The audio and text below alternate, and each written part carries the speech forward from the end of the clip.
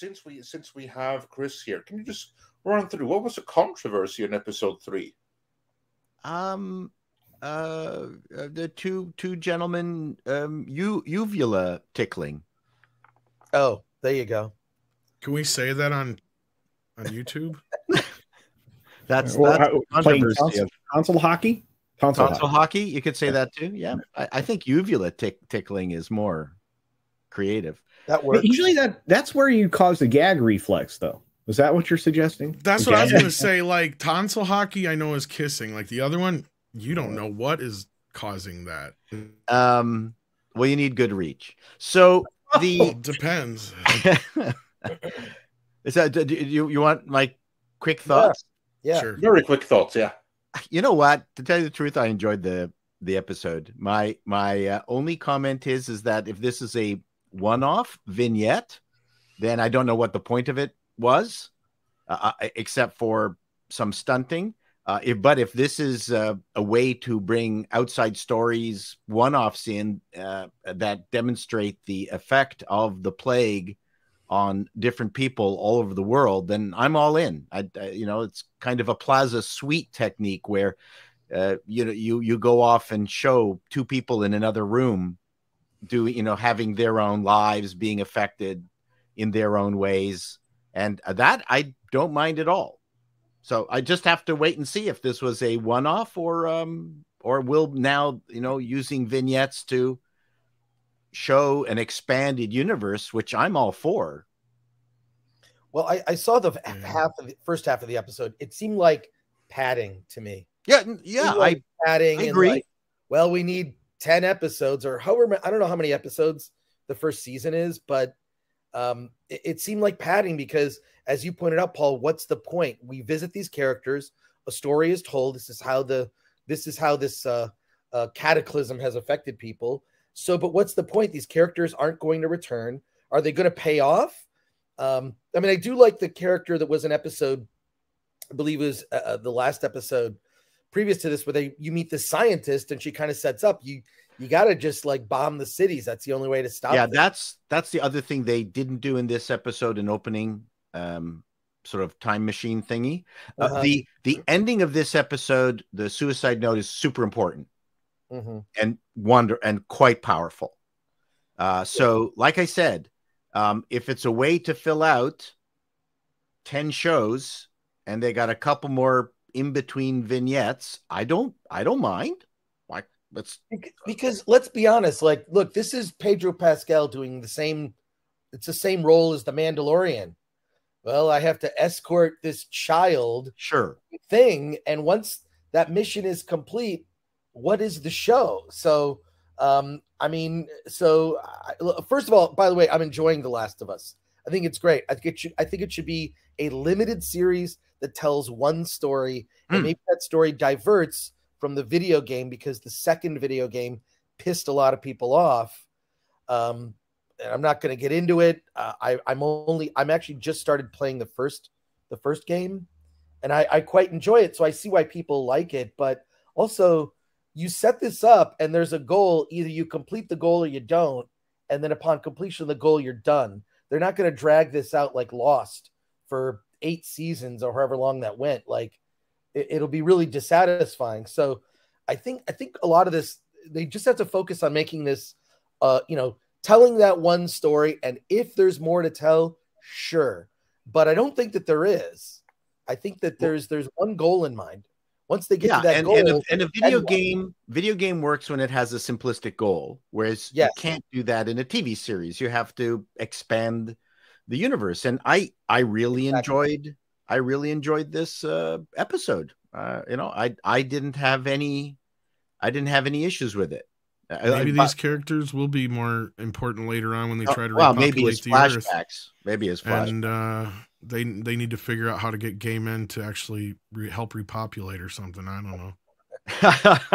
That's the only way I can think of, being gay playing into the apocalypse. Sorry, guys. I'm just saying. Part of the problem is that our minds have been so poisoned by all this woke shit that we think there's an agenda around every corner. And I'm trying to prevent myself from falling into that trap and just enjoying something for the sake of it.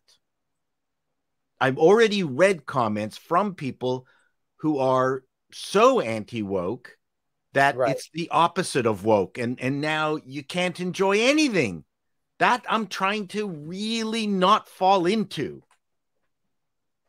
So yeah, I'm of course mostly joking, but like obviously, like I have not watched the show, I've never played the game. So for that. I mean, that's a legitimate comment, but we are talking about the show, and you know, as a TV network executive, stunting is a completely legitimate thing. You know, oh no, Kirk, evil brother with the goatee, is in this episode. I mean, you know, it's part of TV. So, oh yeah, we've had the discussion before about, you know, jumping, you know, shadows and worrying too, you know.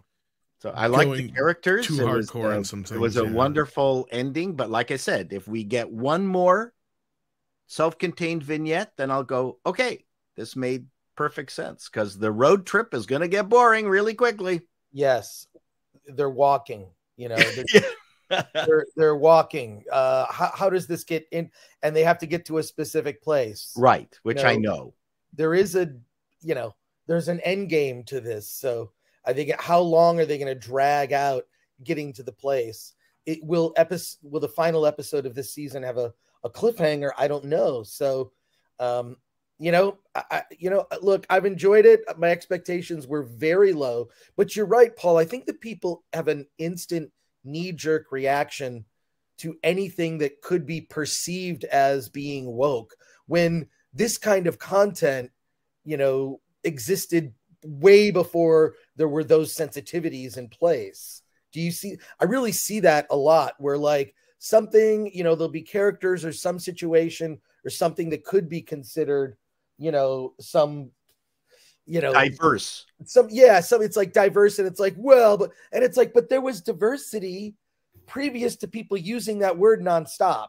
That's what's actually really, I think the annoying thing is the way these things are promoted and portrayed. And when you see, like this whole Zachary Levi situation, I didn't even realize. I had to look it up. I'm like, why do they hate him? Yeah.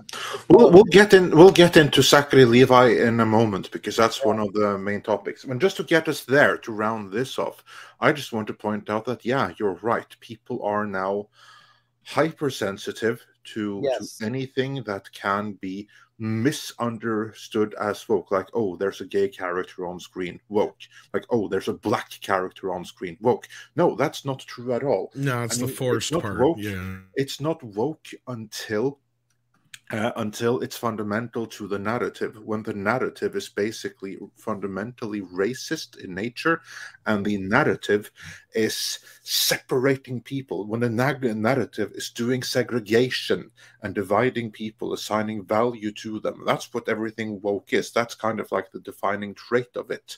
If that's not there, then I would say it's not really woke. However, that people see wokeness wherever they go and get so defensive to it, that's not the fault of anyone. That's something that we have to try to keep ourselves in check about doing, which shouldn't be necessary, but that so many do it, that is the fault of Hollywood, who has been pushing their agenda so far. Yeah. People are pushing back. Correct.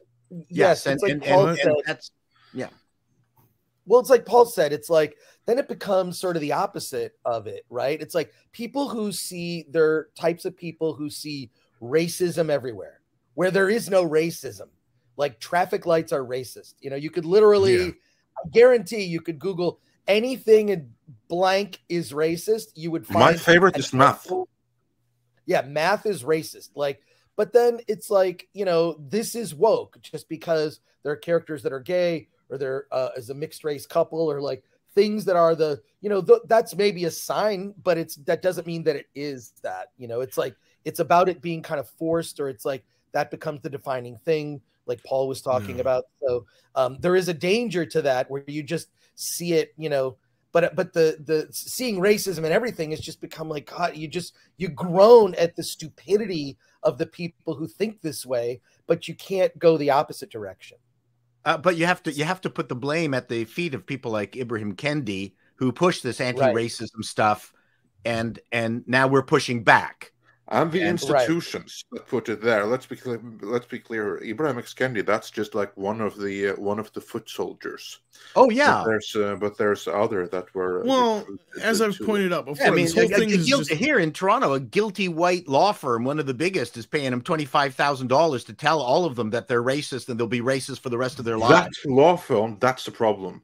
Yeah, That's I mean, the it's real issue right there. Is that and law so- firm and all other firms like it.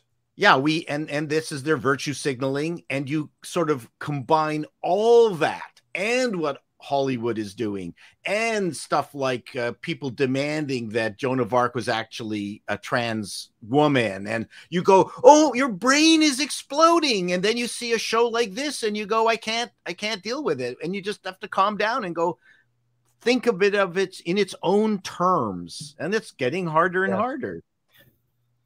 Yes. I'm sorry. I can't be as forgiving, but I understand where you're coming from. You know, I'm insulted by the insertion of agenda in programming now, whether it be, you know, entertainment ventures or possibly even news. It's shading the opinions of a lot of things, you know, including some things that are going to have direct repercussions in our lives, such as AI and things like that. But we're well beyond a slippery slope, as you were describing, and Andre was reacting to this law firm. But this kind of entertainment is we still have to continue to call out for what it is. And again, I'm not going to try to yuck anybody's yum, but look, I'm all about, and I've said it before, I don't want to see ghosts in everything that I watch, right? I don't go looking for ghosts in programming. But when I see things that are clearly agenda narratively driven, I'm going to call it out. And this show, I told everybody from episode 3 onward, based on what I was told and some clips I had seen, this is playing out exactly as I expected.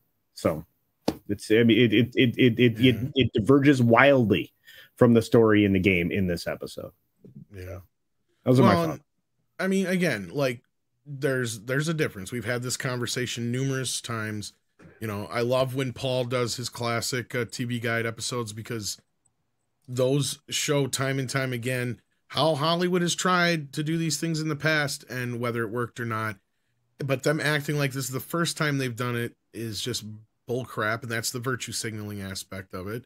Then there's the forced aspect of it. And Star Trek Discovery is probably one of the better examples of what is woke, right? Because you have a scene where you literally get stopped in the middle of the scene for somebody to go, I would prefer if you used my pronouns. It's like, okay, we'd be so far past this shit. Correct. At that point. We'd be using adverbs in the future. Well, not only that, I think Robert Meyer Burnett has pointed out, like, there's that was a joke, Tom. I needed a laugh. I know. You didn't give me a laugh. Well, here you go. That's another stupidity part of Star Trek Discovery. In the future, no more pronouns. We'll be using adverbs. I want to know what happens to that guy when, you know, the ship goes sideways. Because, you know, even though they would have, like, you know, levitating wheelchairs by this point, if there was a medical reason for this guy to actually still be stuck in a wheelchair, like, that's just one of the many stupid things that woke shit adds to the table here, right? You know, the one that I always found that was the funniest is when Andre will bring up, what was it, the Chernobyl show? Yes. People were freaking out about. That was hilarious. Yeah, there's not enough people of color in Chernobyl.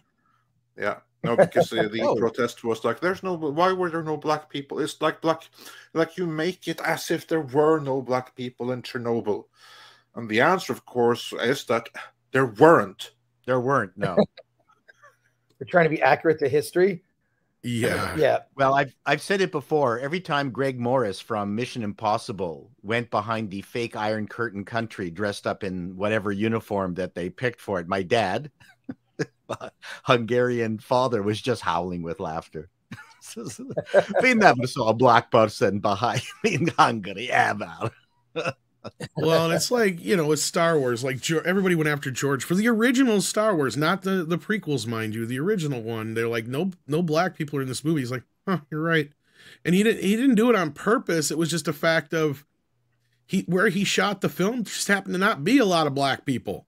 Wow. And they also like blamed him and trying to say that only British people were the bad guys. It's like, well, Alec Guinness also spoke with a British accent, but again, that's just because they shot in England. That's all they had to use was English accent. Not just that. Originally, George Lucas wanted to get Toshiro Mifune to play Obi-Wan Kenobi. Yeah. Because he really wanted like someone who'd been in samurai movies. That was one of the people he wanted, but the studio did not want to cast in that role.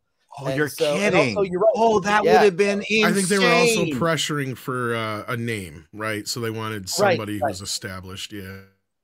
Well, a name that which he was, but like, like, you know, somebody who was like, film nerds. Toshiro Mifune was only known to film nerds, really, but that would have been cool. You're right. That's what I'm getting at. Yeah. Oh, like that would have been insane. Yeah. Oh, I think he almost played Mr. Miyagi too, if I remember reporting right. Anyways, yeah, the studio was really mad when they killed off Obi-Wan. Well, you just killed off the one star you had in the freaking movie. I think Alec Guinness was more upset about that than anybody. Was he? Yeah. That was Marsha Lucas's suggestion. Yeah, it was her idea to do that because he's like, he's not doing anything. We've gone off track here. Let's get back on track. Yes, we have. Let's get back on track.